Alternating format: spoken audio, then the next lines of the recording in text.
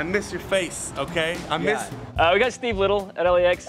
He's on that show, The Grinder, with Rob Loeb. But most famously, Stephen Little was Stevie Janowski on Eastbound and Down. So he was naked on that show pretty often. And we say, you know, when you do a lot of nudity, do you get paid more? You do not get paid more.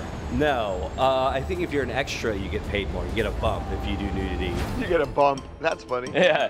So, but he never actually did full frontal. They did ask me to show my penis, and I said no. But maybe if they paid me a little bit more, who knows?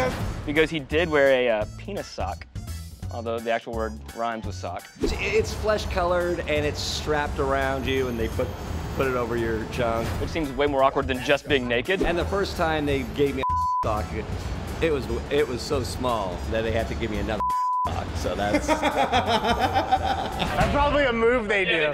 Oh, this one just isn't gonna fit.